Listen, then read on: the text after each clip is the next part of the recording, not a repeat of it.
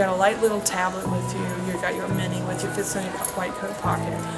It allows you to access those resources we want you to use that are peer-reviewed, quality resources that are respected and trusted, that we vetted for students to use. All right, and I'll see you on Friday. Okay. Right? It was definitely a step forward in education in terms of its technology because, you know, in undergrad I would spend hundreds of dollars on textbooks, and now I have them, or I will have them on the iPad, and that's going to be a lot more convenient for me.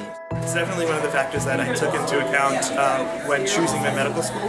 When I was here for interviewing and second look even, I saw students walking the halls looking through like CT scans and x-rays on their iPads, and I thought it was a really cool, innovative way to essentially, you know, take your work, take your studying home with you.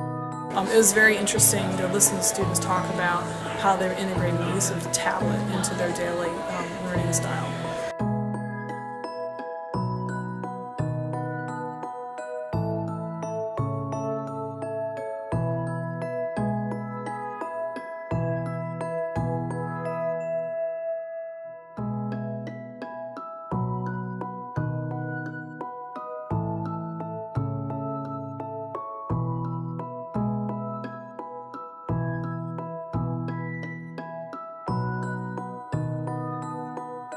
To keep current, to keep up to date, to keep peer-reviewed evidence-based information right there always for them to use for patient care, because that's what it's all about.